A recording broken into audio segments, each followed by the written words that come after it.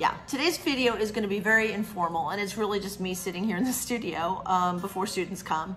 And I wanted to talk about this because I'm asked all the time. And I do seem like a very prolific artist. I guess in terms, I kind of am. I mean, I usually get a piece done once a week in some cases. And sometimes some pieces take longer. And honestly, folks, there are some pieces that never make it to YouTube or to Patreon. They're just pieces, whether they're commissioned pieces or maybe they're too large and I just don't want to be bothered with having to videotape it.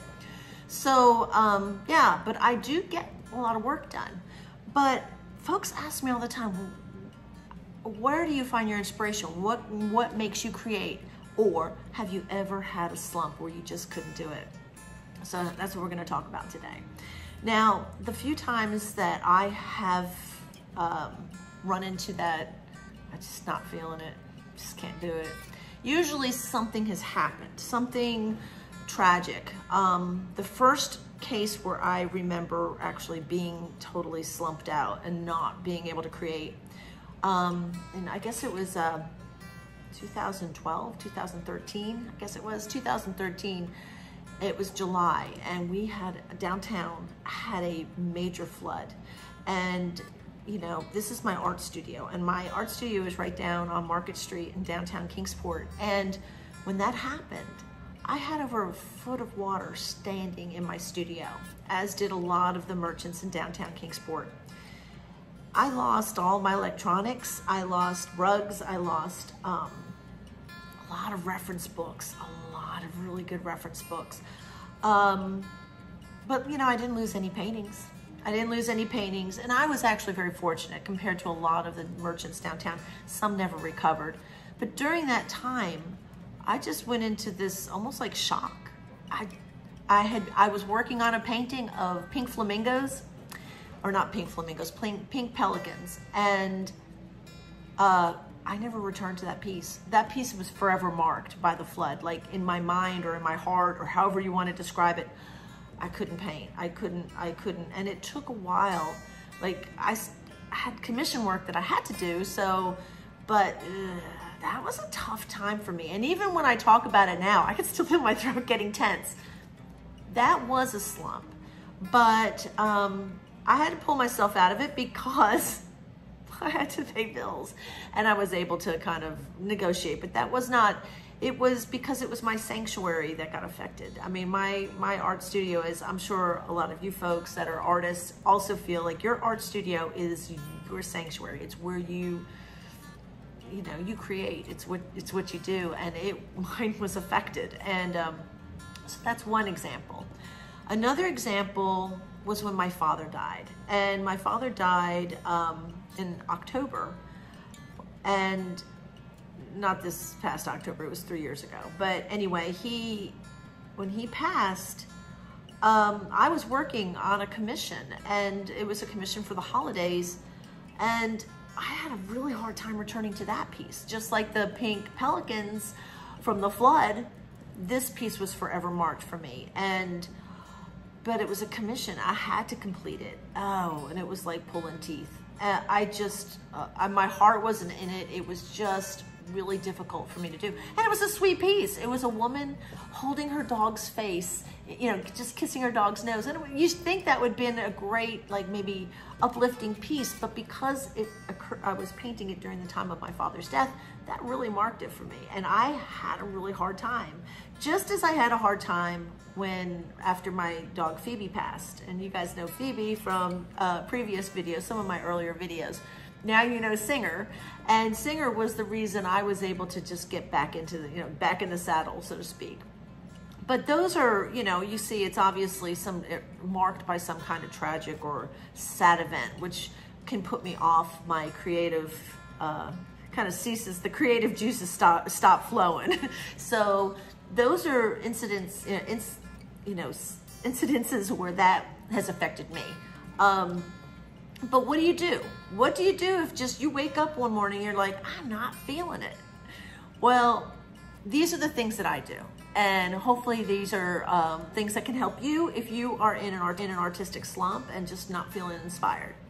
One thing I like to do, and of course here we are in the land of technology, we have the ability to just look at everything. And one of the things that helps me is I return to artists that I've studied and have loved. For me, oftentimes it's Robert Bateman, who's a wildlife artist, if you're not familiar with his work. I love his work, always have, because they do tell a story. I'll look at artists, John Singer Sargent. I have reference books, but if you don't have them in reference books, go online. Just look at the works of artists that you love. Ask yourself, why do you love this piece? What did this artist do to this particular painting that has, that strikes you? And start to look at the reasons why a piece strikes you, and then see if that doesn't spark something in you to want you to create. So looking at other artists' works that I love and appreciate is really helpful for me. Another thing that I like to do is go to museums. Now, museums are a wonderful place to get inspiration because you're looking at the actual artworks. You're in a room with other people that are appreciating the same artworks that you're appreciating. And there's that energy, there's that energy. And if you can catch that energy, grab it, and that's why when I go away, to whatever state or country I happen to be in, I'm always looking for the museum. And I love going into art museums, and I can't help but feel as if though I'm a sponge and I'm soaking up all this beautiful art and almost can catch the inspiration off the pieces that I'm looking at. So that's another good way to go ahead and rekindle, your creative spark, just getting it going. So that's another thing. Another thing is switch mediums. Try something new. If you're an oil painter, grab you some clay. Whatever, just create. Just get your hands into it. If you're a watercolor artist, go with charcoal or pastel. Whatever, mix it up a little bit. Sometimes you just need to just step out of your general comfort zone and try something new. And I like doing that. I guess part of my science brain, yes, I was a scientist in a previous life. That science part of me likes to experiment. And it's also, if you think about experimentation, that's part of creativity, right? So try a different medium, do something different. Just do something, Don't sit in that slump and go, I'm just not feeling it. Yeah, it happens. It happens to all of us. But for me, another major source of inspiration is just stepping outside. Take a walk in the woods. As a matter of fact, today when I was driving in, it happens to be November 5th when I'm videotaping this. So I'm looking at all the beautiful color of the trees right now, and the leaves are falling, and the sun was shining. You have that beautiful fall sky that's blue, intensely blue. And of course, color does inspire me anyway. I'm definitely sparked by color. So just walking outside and looking at everything, just looking at all the colors. Art can be also sensual. So for me, if I'm in nature, I'm smelling the soil. I am feeling the cool breezes. I am hearing the birds sing. I often take my shoes off, even if it's 38 degrees out. I've been known to do this. And I take my shoes off and just stand in the grass. I ground myself anyway. So, but being connected to earth and being connected to my environment and being connected as a nature artist, primarily a nature artist, does help me to gather energy and inspiration to do the next piece. So if you're slumping, look for things that just spark you. So many opportunities out there to create that spark.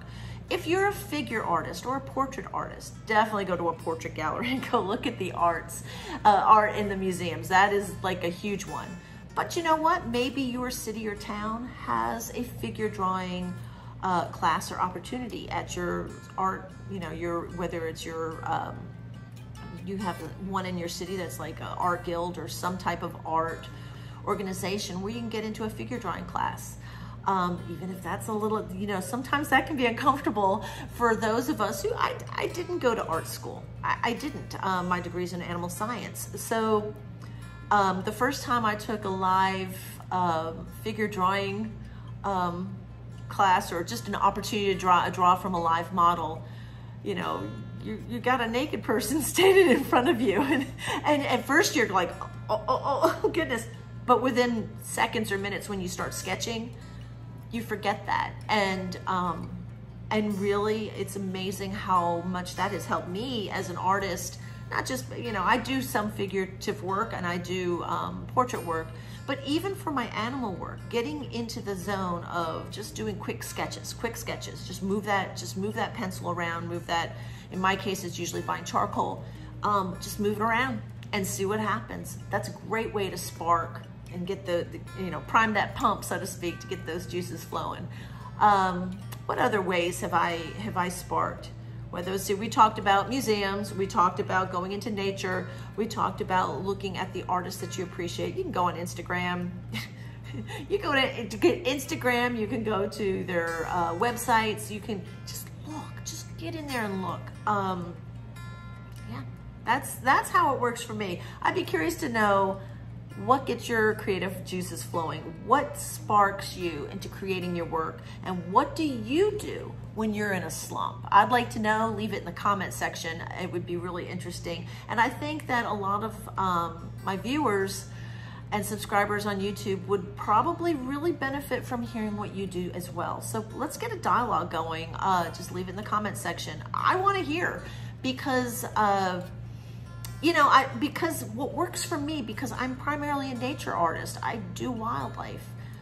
That's, yeah, being in nature definitely does inspire me. For me also, going to a zoo, going outside with my camera, looking at squirrels. I mean, it could be something that you don't have to, for me as a wildlife artist, I would love to go to Africa and go on safari and take lots of pictures. I haven't done that yet. So go on safari in your neighborhood. Folks, there is, you know, a squirrel. There's a person walking their dog with the sunshine and the light hits right, whatever. Get out and look for inspiration. If it's not chasing you down, go find it. Yeah, I want to know what you do. So leave it in the comment section. And I hope that you found today's little video helpful. I hope that if you're in a slump and you can pull yourself out, hear what I did, and I'd like to hear, I want to hear what puts you in your slump, if you're in one, and what created your slump. You heard from me that for me, it's usually marked by some kind of tragic event. It doesn't always have to be that way for everybody. Some people just wake up and are like, nothing bad's happened, nothing, you know, but they feel like their inspiration dried up, and they're just like, now what do I do? What do I do now? And yeah, so there are opportunities and ways to get that thing going again. So I hope today's video helped you a little bit. And if it did, go ahead and give me a thumbs up, and let me know what you do for your slumps. And again, if you are my subscribers, as always, thank you so much. And if you're not, you know what to do, go ahead and subscribe. And I want to thank you for being here. So from Kingsport, Tennessee, and in my studio, my sanctuary, I'm getting ready to go paint. So I'll see ya. Bye.